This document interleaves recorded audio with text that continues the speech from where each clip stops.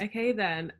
Would you like to just say what your name and your job is? My name is Olivia Lynch. I'm an assistant digital producer for Channel 4. And can you kind of explain more about your background? So I'm originally from Leeds. Born in Leeds, born and bred. The only time I ever moved out of Leeds is when I went to university. I went to Loughborough University for 3 years. I did communication and media studies there from undergrad, and then I came back to Leeds to do my master's, and I did media industries.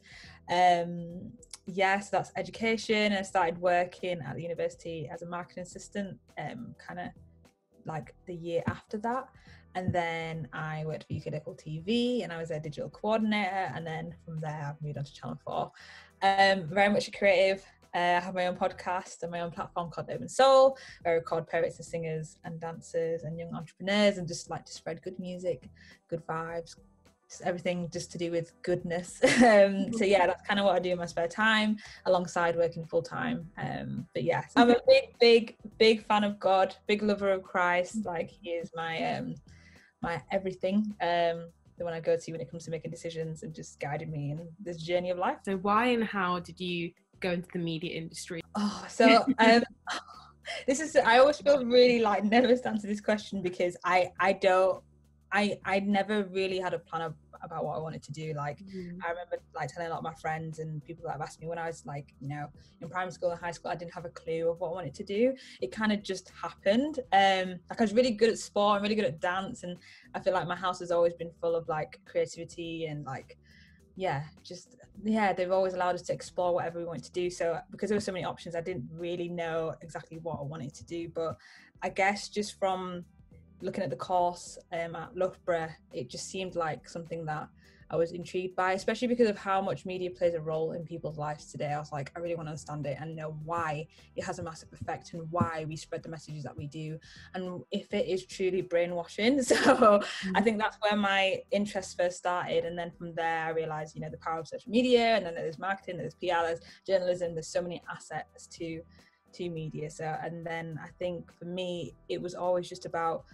well, what kind of voice can I bring to my own social media, and what other voices can I help promote too, especially being like a Black woman and a minority. I wanted to make sure that I was able to give a voice to the people that were around me and that inspired me. And so I think the producing kind of came from there. And then obviously landing a job at Channel 4 as an assistant digital producer was just perfect, because it's like, it's just awesome to work like with TV shows and create ideas and really like, you know, engaging content on social media. So I don't know, it kind of came from that, just the interest of why the media is the way it is, and then it promotes messages that it does, and then also making sure I have a voice on there too. So I think that's how I got there. Sorry, that was so long.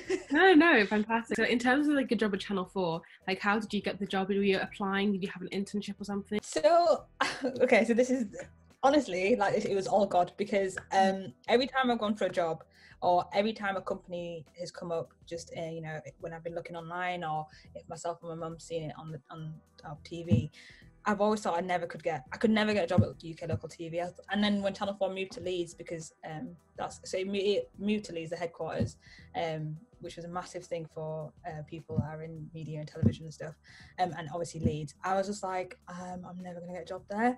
But I literally just applied. I know it sounds really like basic, but I literally just applied online. So obviously applied for several jobs that I thought I would be able to, you know, do.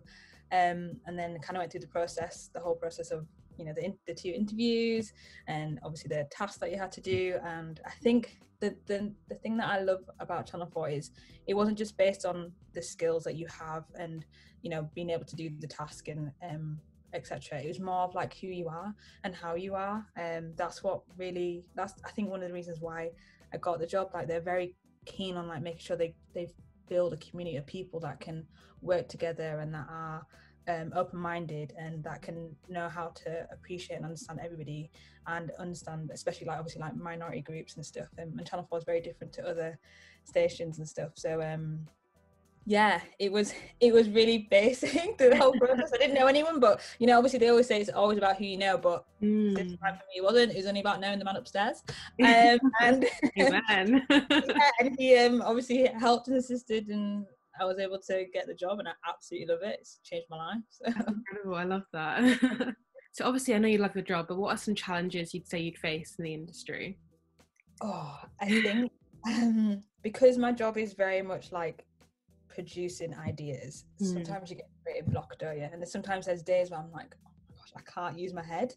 Or if there are things that are going on, because obviously I live life there, so there's challenges that you face outside of work too. Because of life and living life, it's sometimes hard to sometimes focus. And when you're on a new brief or you're on a new show and you've got to like form ideas, and there's just sometimes your juices are just not there. So I think that's definitely one of the challenges that I face. Also, making sure that ideas are good. Like, I think I'm a bit of a perfectionist, and I'm just like, oh man, like I always think any idea is a good idea, so it's fine. But there's times where I'm just like, oh, Liv, like you could have been so much better. You could have really established some good content, but I think because of the time and deadlines and when the show's going to air and stuff, sometimes it's not easy to come up with the best ideas. Sometimes you need like a good couple of weeks to come up with ideas and stuff. But yeah, so sometimes it's tight deadlines and turnarounds and stuff. And obviously as well, the challenge that you always face is making sure you work good with people. I think I try my best to always work in a good environment with good people, and if they're on a brief with me, I want to make sure that they're comfortable and they're okay and we're on the same page. It's just that thing of like, obviously you come into sometimes a bit of, not a battle, but it's just like sometimes people have different ways or methods of and just structure to how they would tackle a brief. So I think that it's also learning that too, and especially because my role as assistant, I've got to make sure that I don't step over a line, and I make sure that I'm not saying nothing as well. So yeah, it's that balance as well, I think, for me. Fantastic, thank you. Why did you choose to work with Black Excellence? Oh, okay. Well, firstly, I'm Black. I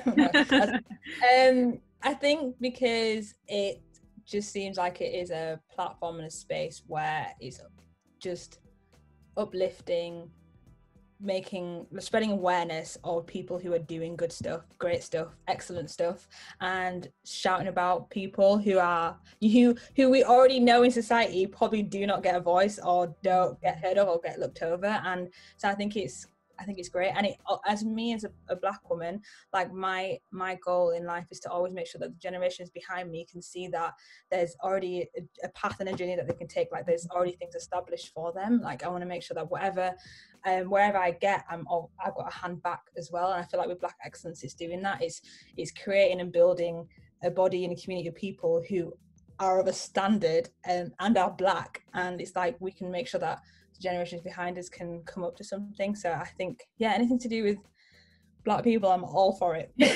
I'm all for it. And especially when they're professional and they know their stuff and they're good at what they do and they have a passion for it, I'm there. Like I'm there for it, and I will stand with it, and I'm all on board. So yeah, Black Excellence is going to be a fantastic hub of people, and I just hope that it builds, it builds throughout the generations and it continues to keep going. So yeah, that's why I work with Black Excellence. That's really, really good. Yeah, that's like, I would agree with that as well. Same reason for me. So what is a piece of advice I guess you give to somebody who's thinking of the creative industry, or even someone who doesn't think that they can achieve the same things that you've achieved in your career? I would probably say plan, like take time to plan and take time to be in your own, like know what your own creative space is and know how, and start to understand the way that you creatively think. Don't compare yourself as well. I think that's one of the biggest things when it comes to creativity, and just in general, just in life as well. Like, don't compare yourself, because comparison is a thief of joy. And yeah, I'd say plan and make sure you have something for yourself. Like, as much as I love working for Channel 4, which is the best job I've ever had, I still very much am passionate about my own creativity, whether you write a blog, or whether you're passionate about your own Instagram channel, or you do a YouTube, or you have a YouTube channel, like whatever. Make sure you have something on the side for you, so that can help expand your creative nature, and you can build on that, and that will help you outside of work get to where you need to get to too. Because I feel like companies, they want you to be great at the actual job and the responsibilities that you have when you're applying, but like they want to see that there's a bit of something else. So you've got to have a bit of character and personality, or, you know, creativity that's outside of just working 24/7. So I'd probably say that's my advice. So don't compare yourself, make sure you plan, know your own way of creatively thinking, and have something that is a content or body that is creative outside of work. And the final question, sorry, this has came to my mind, but I love this question because you asked me this before, but what's your favorite thing about being Black? Oh wow, well,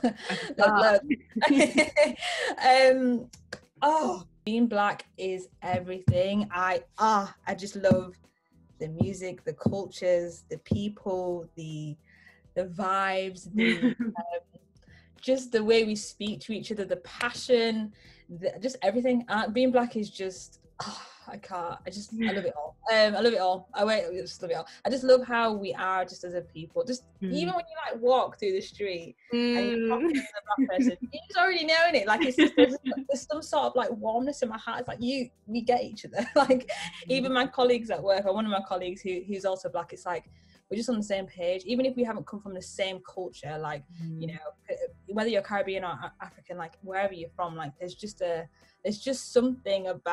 connection that we have as a people. So I think that's what I love. Wherever you go, whatever country you're in, whatever street you walk down, you know, when you see each other, there's just this unspoken like so. But yeah, I love it all. I love everything about being Black. I wouldn't want to be anything else. Yeah. Awesome. Thank you so much for just taking time to speak to me today and answer all my questions. Yeah, thank you. If you want to, I guess, find out more about Black Excellence as well and just everything we do, there'll be more resources in the description below. Thank you for watching this video.